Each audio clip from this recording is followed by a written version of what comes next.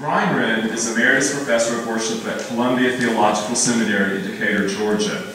He is a writer, preacher, worship and workshop leader, internationally published hymn poet with entries in most recent hymnals. Hymnals in North America, Britain, and Australia. Some of his hymn poems have been translated into Finnish, French, Japanese, Mandarin, Spanish, and Korean. He holds undergraduate and doctoral degrees from Oxford University. Dr. Wren is a minister of the United Reformed Church, UK. His publications include What Language Shall I Borrow?, God Talk and Worship, a male response to feminist theology, Praying Twice, the music and words of congregational song, Advent, Christmas, and Epiphany, liturgies and prayers for public worship, and hymns for today. In addition, he has 7 hymn collections totaling over 250 hymns. Wren is a partner in marriage and ministry to Reverend Susan Hayfield, who is with us today, and Susan will be assisting during this lecture. Today, together, Brian and Susan have published 2 collections of worship songs spanning the Christian year. We Can Be Messengers and Tell the Good News are both available in book and CD form. It is our wonderful privilege today to introduce Dr. Brian Wren, as the 2013 Northcutt Lecturer. Welcome, Dr. Wren.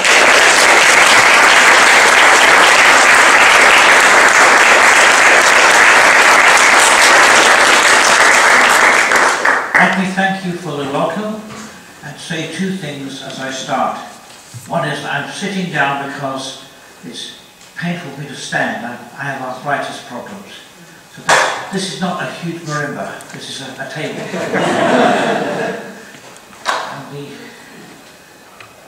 That's the first thing. The other thing is that I sit in very good company. The list of previous lecturers is impressive. Some I know, and I'm glad to see here. I'm glad that you were able to come yourselves. The second thing is I'm a stroke survivor, and therefore I sometimes don't enunciate clearly. If you notice that I'm not enunciating clearly, please raise your hand. I mean, don't walk out, raise your hand. I'll try and, I do slip into mumbling, that's an English fault. So if I'm not speaking clearly enough, please raise your hand, and that will bring me back to reality. My subject is More to Follow, a lyricist appreciation of P.P. Bliss. I begin by saying how I met P.P. Bliss, or rather met his hymns. When Susan and I were first married in 1991, she was then serving 2 small churches in northeast Pennsylvania, in the town of Rome, 400 people and 20 dogs, a fire station, a general store, parsonage, and a gospel songwriters museum, which was in a house opposite the parsonage. It was formed in 1964 to preserve the memory of P.P. Bliss and other gospel songwriters of the 19th century. And we visited the museum and found a number of artifacts, papers, music, and also the big item I suppose was the melodeon that belonged to Philip Paul Bliss. He was born in 1838 in July in a log cabin in Pennsylvania. His father was, I think, not very well off. But as the boy grew, I think it sounded like a loving family from what I can tell. As he grew, he had a strong physique. If you Google his name after this lecture, you may find a portrait, which is an impressive portrait. Unfortunately, before the advent of photography, but a very distinguished presence. And when his voice broke, he developed a wonderful singing voice, as a natural gift. I would love to have heard him sing. It is said that one of his songs was demonstrated at the first demonstration of Edison's phonograph. If anybody can find that, there's a doctorate there for you. Probably disappeared by now. If that was still in being, it would be a wonderful thing to find. He had little formal education, and was taught mostly by his mother and from the Bible. He had very early on evinced a love of music, and that was with him throughout his life. As he grew into his teens, he had the physique of a man, so he was strong enough to do a man's job in logging and lumber camps and sawmills. At one point he was assistant cook in the lumber camp, then he became a log cutter and a sawmill worker. He began to participate in Methodist camp meetings and revival services. At age 17, in 1855, he went to Bradford City, Pennsylvania, and finished the last requirements for his teaching credentials. Next year he was the schoolmaster in a town in New York. At some point in that time sequence he met Lucy Young, and they loved each other and were married when Bliss was just 21. And in later years they sang duets together in the service of Christ.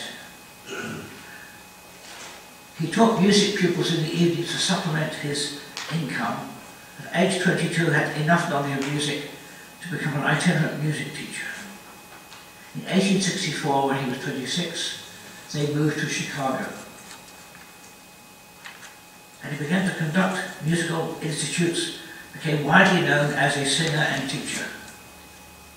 His poems and compositions flowed out with regularity. He collaborated with George Root in the writing and publishing of gospel songs. Sometime in the summer of 1869, he was passing a revival meeting in a church where Dwight Moody was preaching. Bliss went inside to listen. That night, Moody was without musical help, and the singing was rather weak.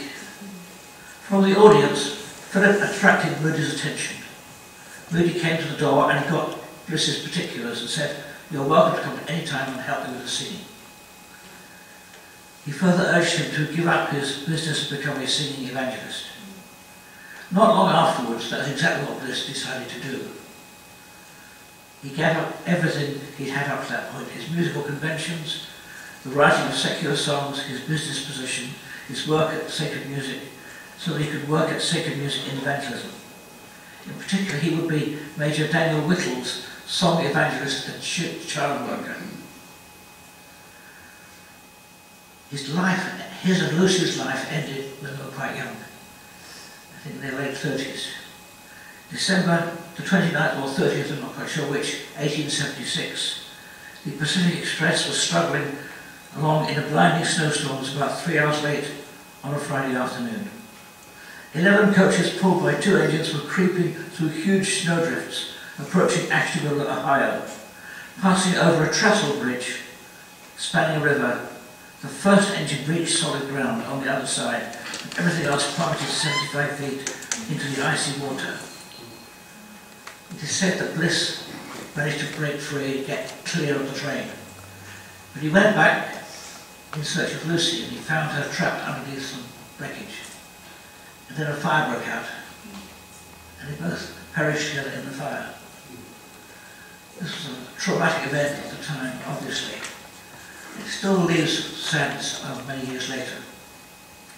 Their 2 sons, George and Philip Paul, who were 4 and 1, survived and were, I think, doubtless looked after by their grandparents.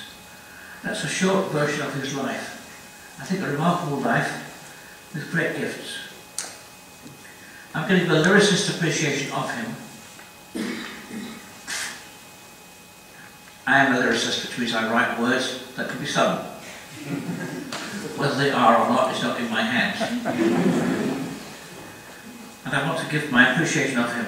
Remember this is 1870, not 1970. If you're in search of inclusive language, you won't find it.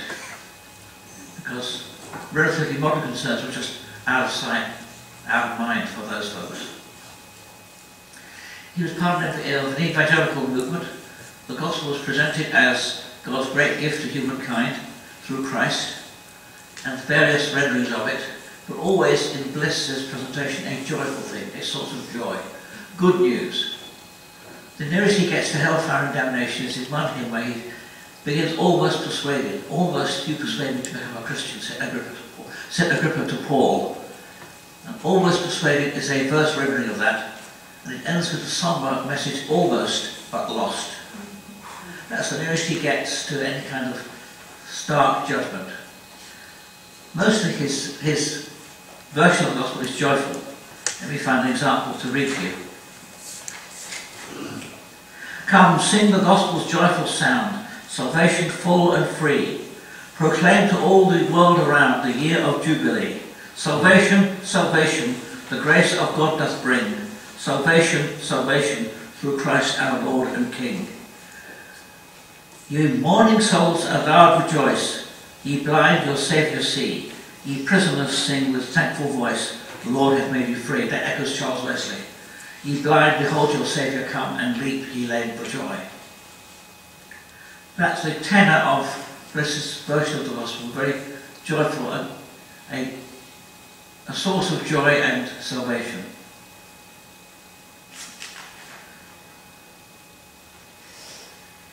Let me invite you to turn in the handout, this lovely handout on two sides of a sheet of paper. There's a hymn called, where is it? Hold the Fort. Yeah. This phrase, hold the fort, goes back to a military order wired by General William Tecumseh Sherman in 1864 during the Civil War to General John Corse in Altoona, Pennsylvania. Records apparently showed that the actual words were, hold out, relief is coming. But hold the fort caught the imagination. Became a very, especially when Bliss turned it into a gospel song, it became a very popular song. Hold the fort, for I am coming. And we invite you to take ourselves back to that time and sing this song with Susan leading us.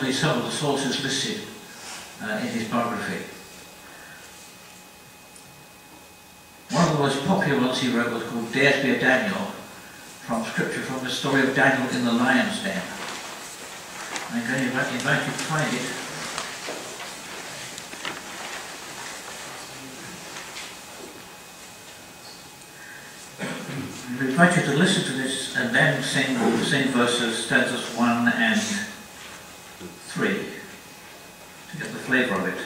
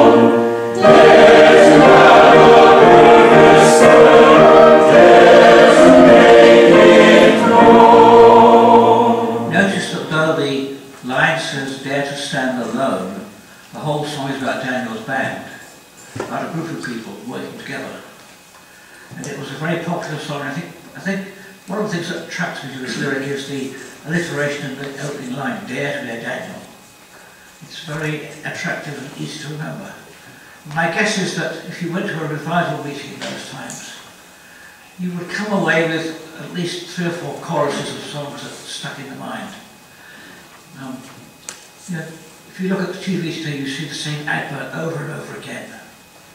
And I think the gospel song had something of that repetition in it. The repetition of the key phrase or the chorus was what stuck it in people's minds. It may have helped with the preaching that it was part of. So Death Day Daniel was a very popular song. I think wildly popular in Bliss's time. One of the things I notice as a lyricist, as a hymn writer, is the use of key phrases or the repetition of key words in these songs. Let me find one and read it to you as an example. There's one which has three words in it: wishing, hoping, and knowing. This is an evangelical song about the gospel. A long time I wandered in darkness and sin, and wondered if ever the light would shine in. I heard Christian friends tell of rapture divine.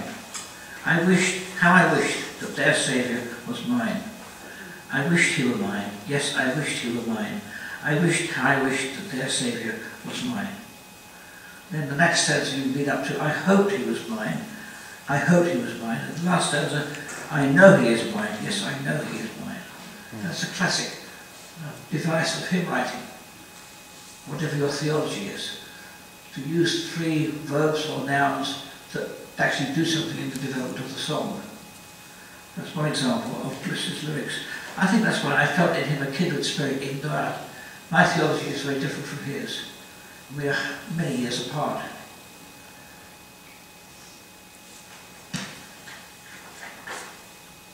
And another one, he has the heading 3 warnings, and the 3 stanzas develop these warnings. Resist not, do not resist the Holy Spirit. Resist not the Spirit.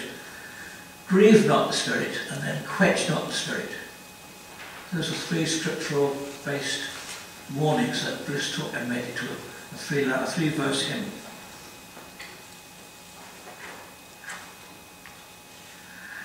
And he manifests much of his use of scripture is straightforward paraphrase, although no paraphrase is anything but an interpretation. So his paraphrase is an evangelistic interpretation.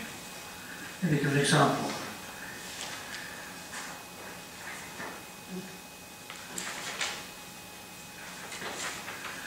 Yes, Luke chapter 15 has 3 parables in it. The parable of the lost sheep, the parable of the woman searching for her coin, possibly her dowry, and the parable of the 2 brothers. The two brothers one who runs off and spends all the money and then comes back, and then the father goes out to welcome him. Tenderly the shepherd, o'er the mountains cold, goes to bring the lost one back to the fold, seeking to save, seeking to save. Lost one, 'tis Jesus, seeking to save. Seeking to save, seeking to save. Lost one, 'tis Jesus, seeking to save. Have you heard that phrase enough now? My guess is you'll go back, you may leave it here with that in your mind. Well, even though I've not sung it, it embeds itself in your mind.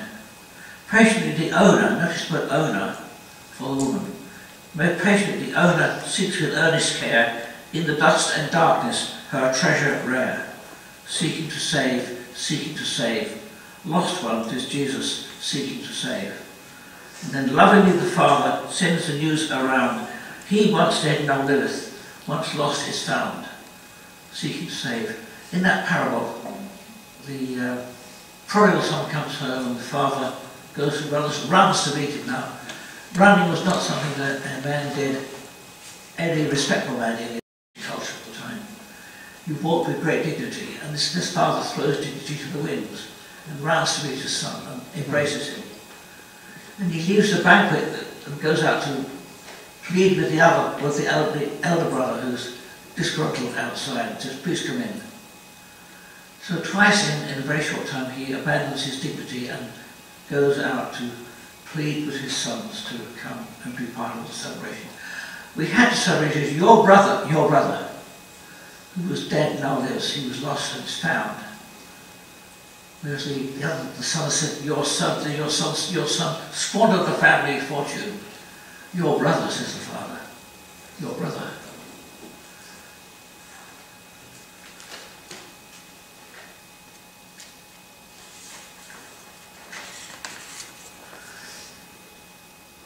Sometimes, besides instead of paraphrasing scripture with an evangelistic touch, Bliss, one place he has a very, I think, imaginative use of scripture.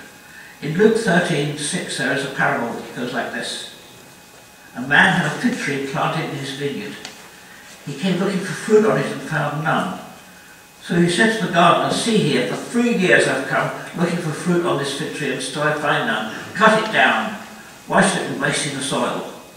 He replied, sir, let it alone for 1 more year until I dig around it and put manure on it. If it bears fruit next year, well good. If not, you may cut it down. Let's talk that parable and turn it into a dialogue between 2 voices, justice and mercy. We're going to hear that sung to us by Scott and Amy.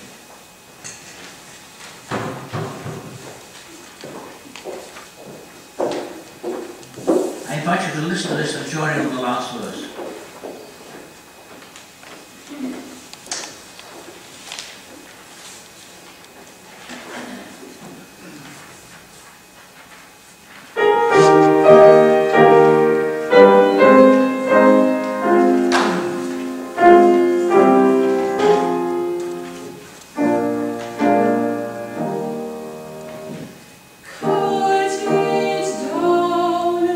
Cut it down,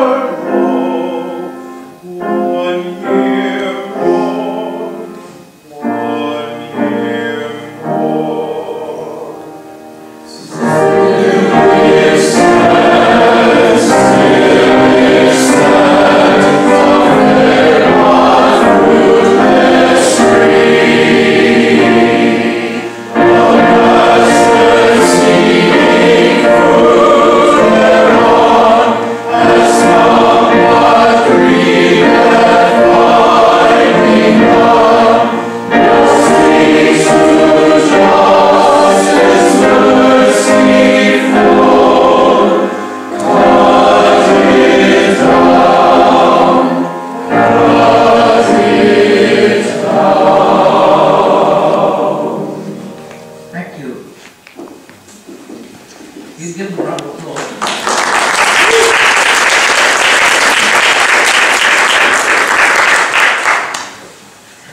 I want to show you one more hymn on the handout. It's the very first hymn I ever came across by P.P. Bliss. And what I retained from this is the last line of each verse. Hallelujah, hallelujah, what a saviour. The theology of this is again not mine, but every verse ends with that great acclamation. It's what sticks in the mind, I think, when you sung the hymn. Hallelujah, what a saviour. I'm going to ask Susan to play it through and then we'll sing it together. And to feel the power of that last line as it comes through each time. A great outpouring of praise.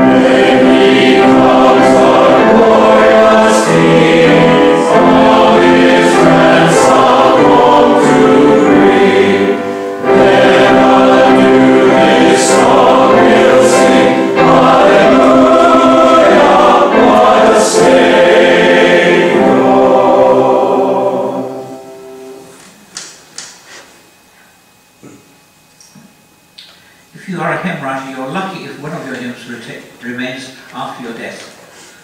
And there's a signature hymn by P.P. Bliss that is still sung in many hymnals. You turn and find the words, wonderful words of life. This is one of those hymns that is still widely published and widely sung. It's in the United Methodist hymnal. And as we sing it, I invite you to ponder the use of that phrase and how it reverberates each time you sing it. The repetition of the phrase and what it does to the song. And if you wish, you may stand to sing this. Let me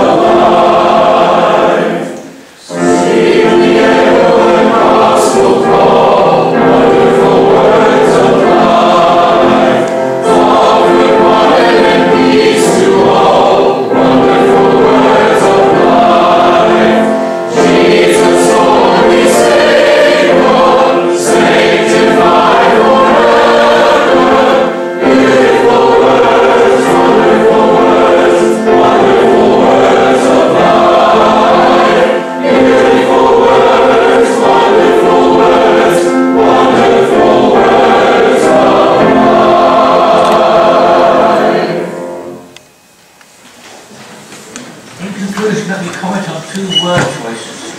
In Hallelujah, One Saviour, notice the choice of words in the first stanza, ruined sinners to reclaim. The word ruined. It's a very powerful word, I think.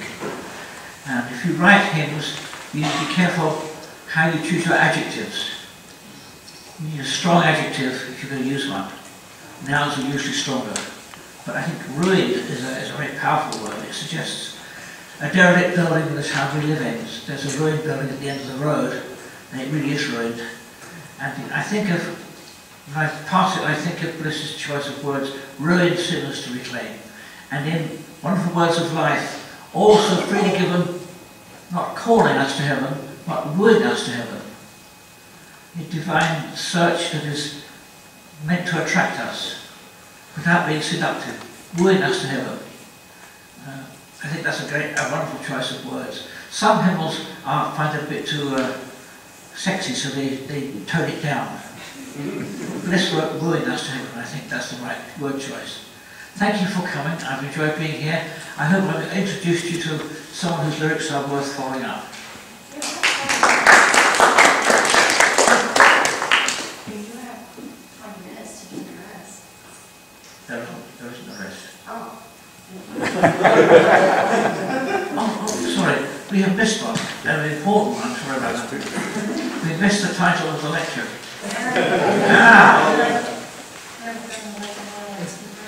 Oh, yes. I'm sorry. You turn to Let the Lower Lights Be Burning. Bliss, I think, used topical events as a basis of many of his hymns. This is allegedly a story that was reported as on the news. There is again room for research to go back and find the sources, see if it actually exists in a newspaper at the time. It is said that on a stormy night, this I think nearing Cleveland Harbour, a ship was coming in. I think it would have been a sailing ship at that era. And the lighthouse on the cliff top was visible, but there was fog below and the lower lights had gone out. And the captain said, well, the lighthouse is a light, but I can't see the lower lights. And the ship ran aground because the lower lights were not lit. And we are the lower lights. We have a responsibility to reach out to people, not just pastors, ministers, and licensed evangelists, but all of us. So when we sing this, we are the lower lights. And I invite you to see yourself in that role. And again, I think if there's anyone who wants to go back and look through the newspaper events of that time, maybe there's a story about the shipwreck off Cleveland. If you can find it out again, that's again part of a good doctoral program. Let the lower lights be burning, send their gleam across the wave. Some for fainting, struggling seaman or sailor, you may rescue, you may save. Let's sing that.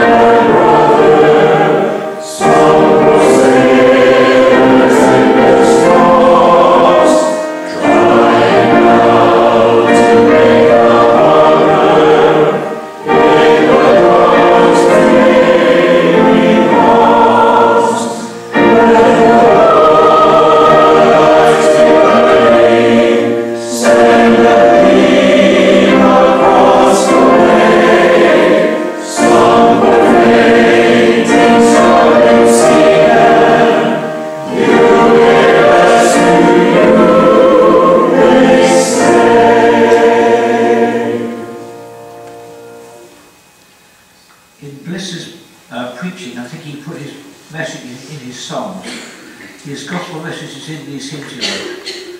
But if you listen to the gospel message and you are converted, if you become awake to Christ in your life, that is only the beginning.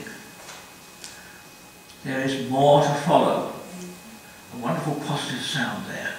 If you turn to that hymn here, more to follow, there's a story attached to it, which again may all not be true.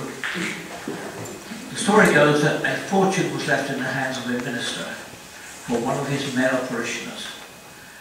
The minister, not wanting to dump it all on the man in one sitting and then maybe misspend it, sent it in small portions, saying, "This is yours to spend as you wish, use it wisely, there is more to follow." I think this is a great song about the Christian life, about the gifts that God promises. There is more to follow. I invite you to sing it with that in mind.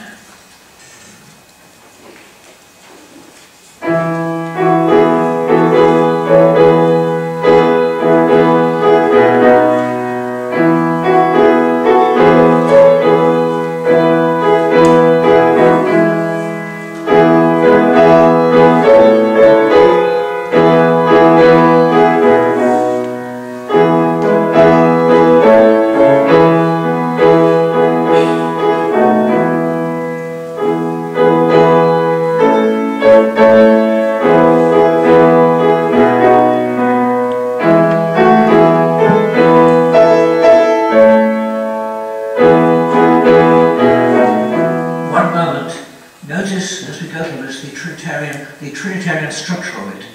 Bliss, I think, was an impressive Trinitarian theologian. Father, Saviour, Spirit. Notice that as we sing this hymn.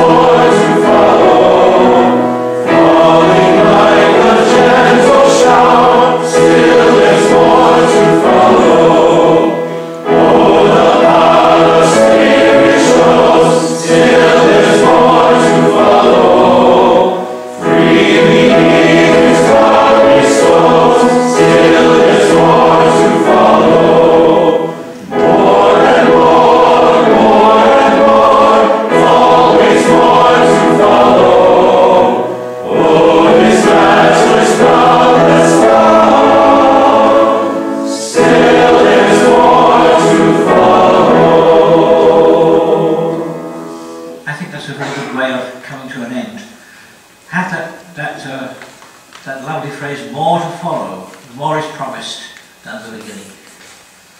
Thank you for coming. I'm glad to be here. Hope to see some of you later at the question and answer session. Go in peace.